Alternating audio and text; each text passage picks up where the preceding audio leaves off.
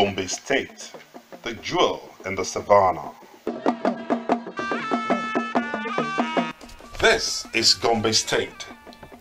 Gombe State is one of the 36 states of the Federal Republic of Nigeria, located in the center of the northeast of the country.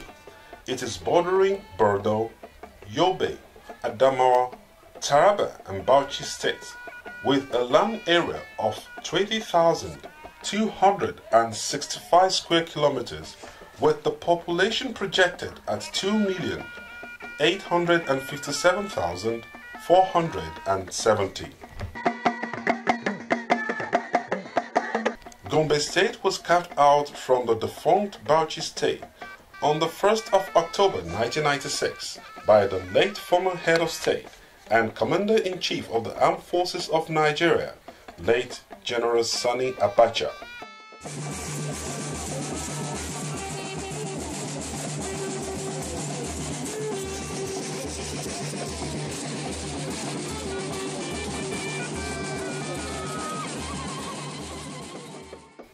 The present governor of Gombe State, Alhaji Dr. Ibrahim Dankwambo, has been rated the best governor in the northern Nigeria following an excellent performance within his 7.5 years in office based on his outstanding achievements in road and infrastructural developments. He was sworn into office on the 29th of May 2011.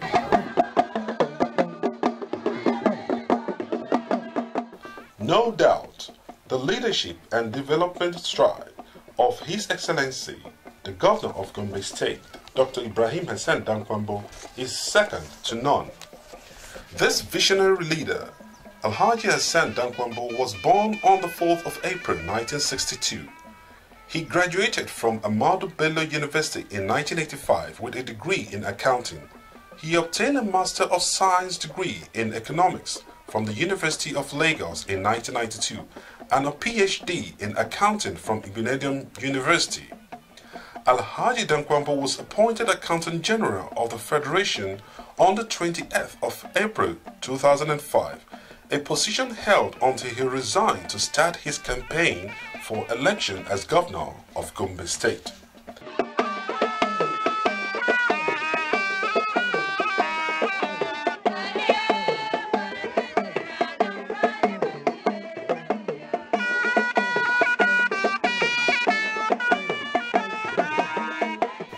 The achievements of Alhaji Ibrahim Dankwambo as the Governor of Gombe State have been extraordinary in agriculture. Gombe State, being known as an agrarian state, has been transformed within the past 7.5 years under Dankwambo government with more than 375 tractors. Markets were constructed to encourage cotton farm, poultry amongst others.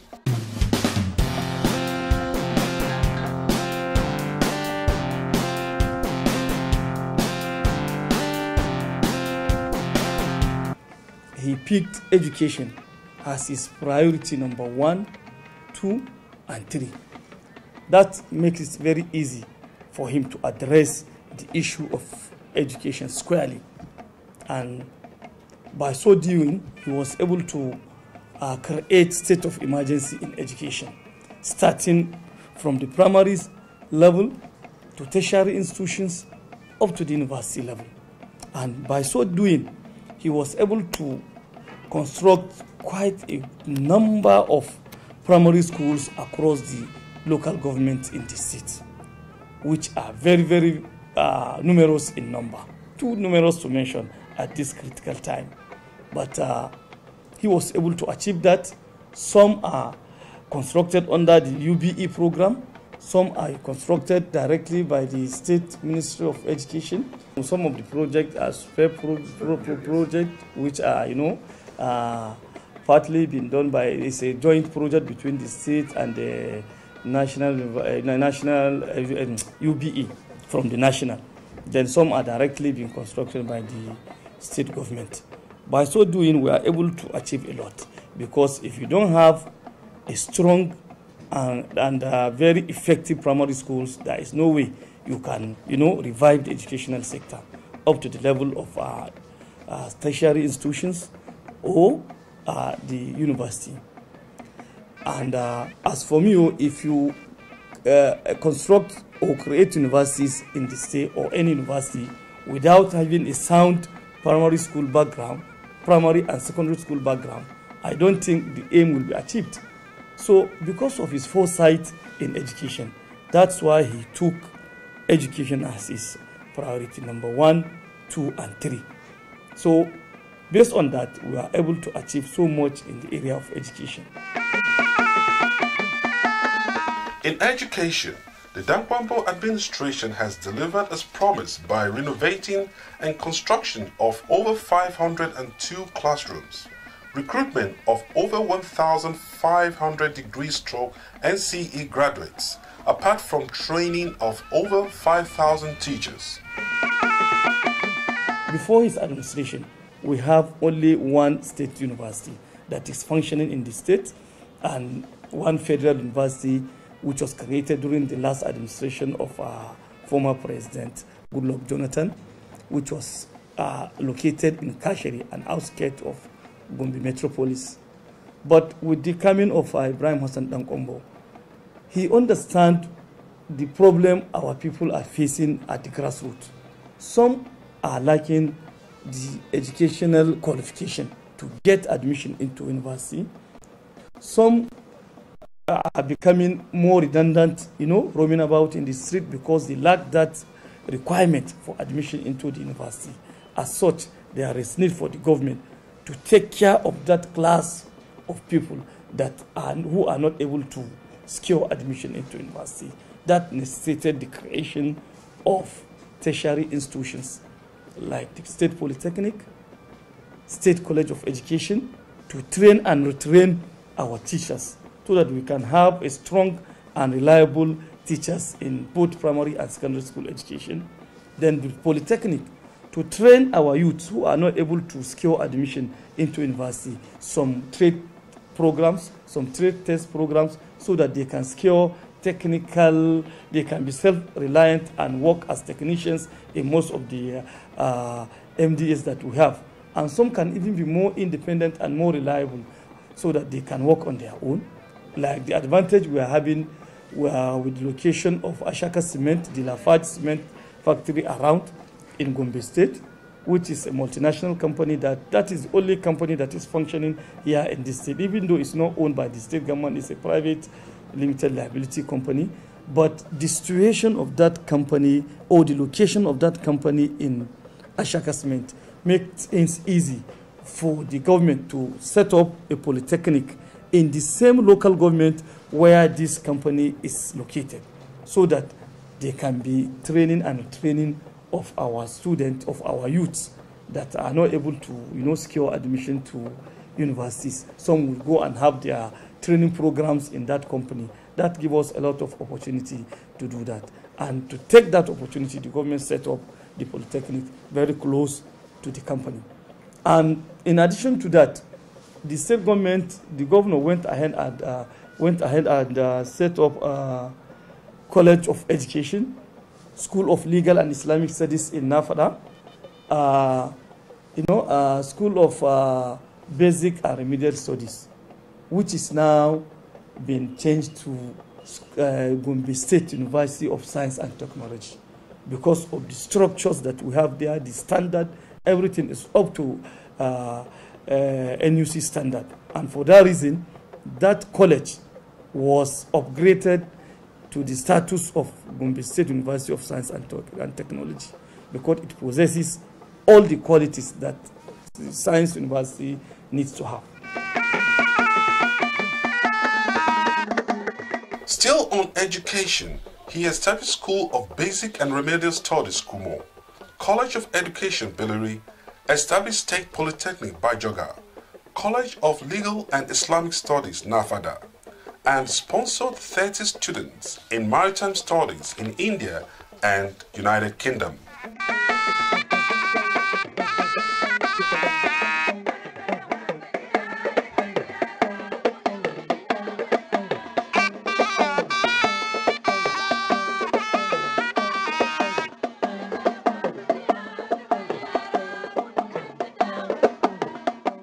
healthcare delivery, His Excellency Alhaji Dankwambo has upgraded urban maternity to Children and Women Hospital located in Idi. Construction of dialysis center and the specialist hospital Gombe. Construction of College of Nursing and Midwifery Duku. Construction of Snake Bite Kaltungo. Supply and installation of 4 dialysis machines and 2 dialysis chairs.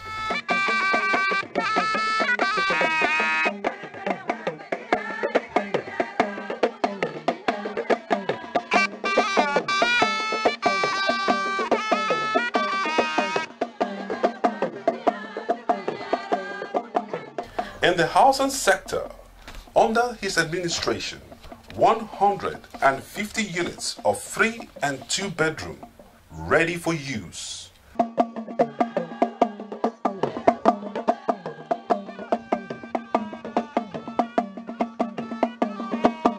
It is on record that Gombe State is the second least amongst the 36 states of the Federation in the area of monthly allocation from the federal government. But despite the limited financial resources, Alhaji Dr. Ibrahim Dankwambo was able to transform Gombe State mostly in the area of infrastructure. One of his achievements is the construction and completion of the world-class International Conference Center Gombe, which is the largest and the most impressive in Nigeria and Africa as a whole.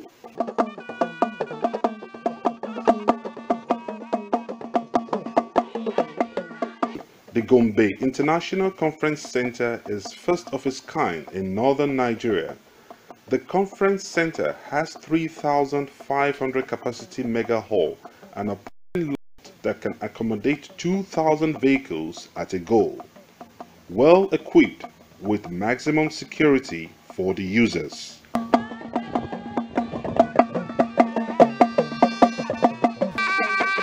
As part of his achievements in the last 7.5 years, Ali Antai, Special Assistant on Social Media to Gombe State Governor, said Alhaji Dr. Ibrahim Dankwambo established a Keke Napep assembling plant in Gombe State, first of its kind in the whole of Nigeria. Construction of ultra-modern mega motor park and petroleum tanker bay in the state capital.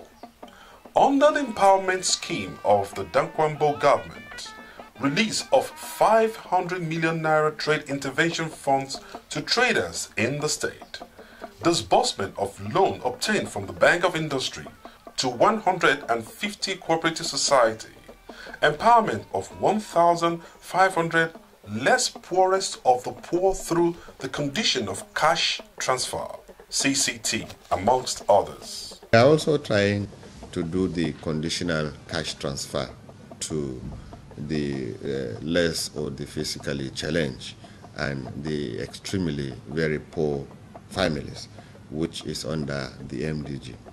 We have the census of those numbers and we are encouraging them like we have done to the Kalare. Surrender your arms, we engage you.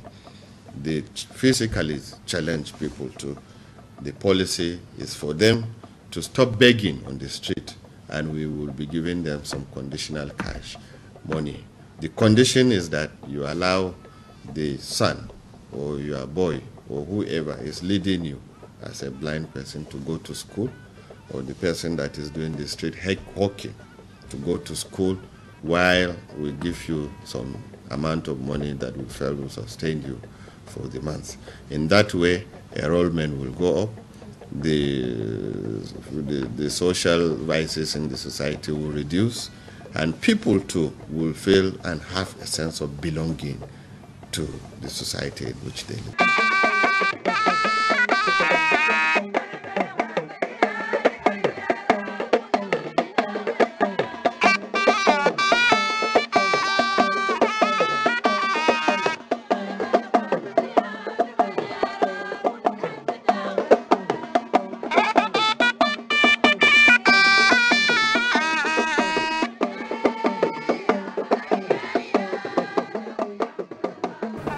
Since the governor came in, that's in the year 2011, My ministry has done so many works. My ministry is involved basically with infrastructure.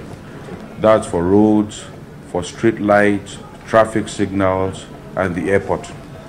And when it comes to roads, for township and rural roads, we've constructed about 1,670 kilometers of road and still going, because about a month ago, His Excellency approved additional construction for about 10 different places. That's for township and regional roads.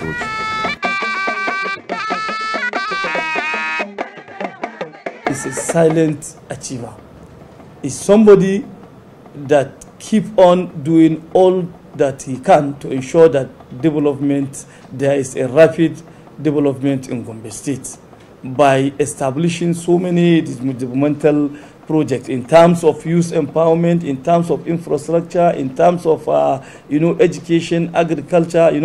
If you go around the state, if you go around Gombe State now, you hardly see these Nkala remeners that are moving around the street, because he was able to take them off the street by providing them with an employment opportunities and in some extent giving them training so that they can be self-reliant. Before this administration, if you come to Gombe, you will see how things are in terms of these culinary activities. But you can testify that you are in Gombe now, you have seen all that is happening, you are moving smoothly without any harassment, without any embarrassment. And that is all because of the effort the state government has done in terms of taking the bad ones off the street and, providing them with an enabling environment to operate.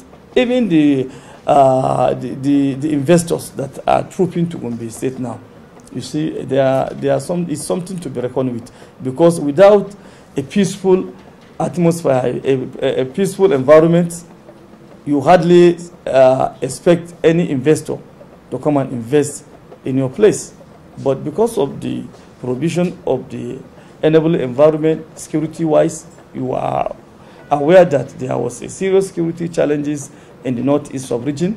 But here in Gombe, we have not witnessed anything like that. That's why we keep on witnessing the inflow of people from other neighboring states, to the extent of overstretching the facilities we have in the state. And all that is because of the peace-loving governor that we have, Ibrahim Dankwambo, who really has Gombe State at his heart and who is ready to take Gombe to the next level. On infrastructure, the Dankwambo government did creditably well by networking of roads all over the state, street lighting and beautification of the state capital. It is said that all work without play make Jack a dull boy. As a result of this, His Excellency Alhaji Dankwambo supported and sponsored Gombe United Club in all local and international matches, acquired indoor sports hall from the National Sports Commission. He have done a lot. He invests so much that I would say even is even beyond our expectation. When I assumed office, I met him personally. We discussed a lot on how to move this sector by meeting the expectation of our people, especially the aspect of funding.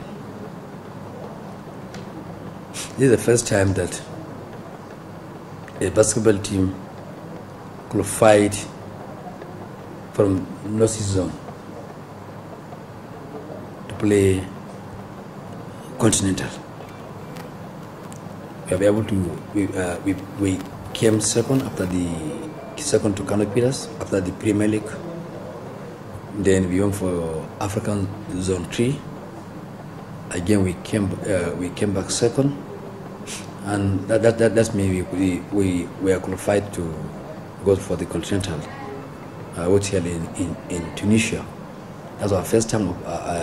That's our first time we are able to beat countries like Uganda and the rest, including even Angola. Although we cannot take the cup, but at least we are able to demonstrate that next time will be a team to. We are going to be the team that will be difficult to defeat.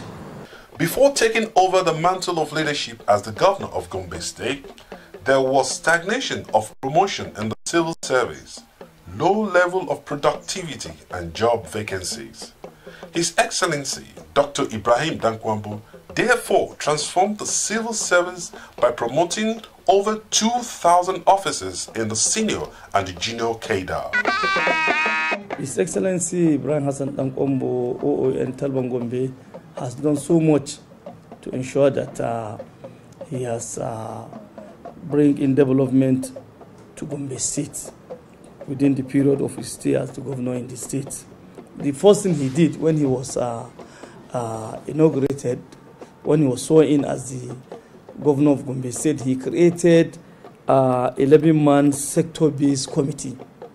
That committee was saddled with the responsibility of checking all the sectors that we have in the state with aim of, checking what is lagging behind in those ministries and local government, so that he can easily address those issues that are causing hiccups in those and those MDAs.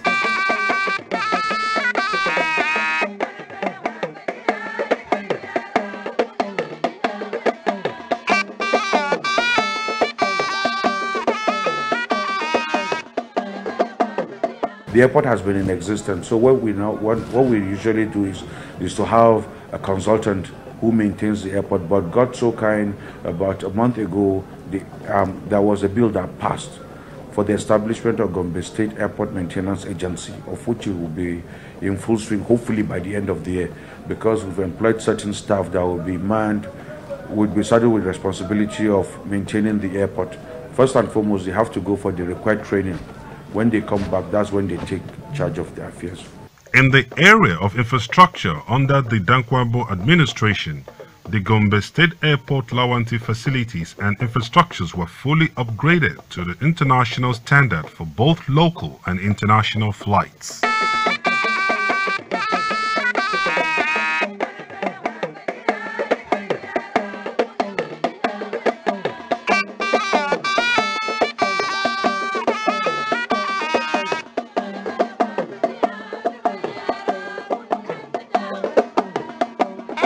It is often said that some people are born great by reason of families they are born into. Alhaji Ibrahim Hassan Dankwambo may have been born into a great family. Nonetheless, he has worked so hard to achieve greatness independently. No doubt, Dr. Ibrahim Hassan Dankwambo has been tested and trusted. The transformation of Gombe State in the last 7.5 years is a testimony.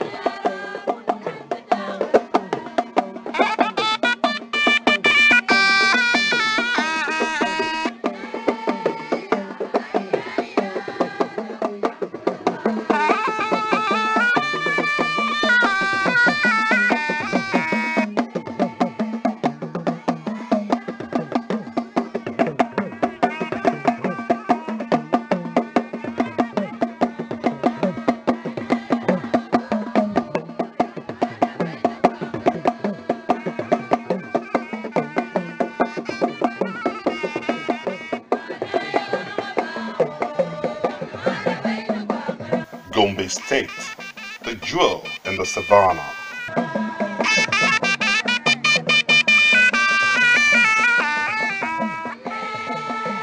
Alhaji Dr. Ibrahim Dankwambo, the intelligent, innovative, proactive and honest leader.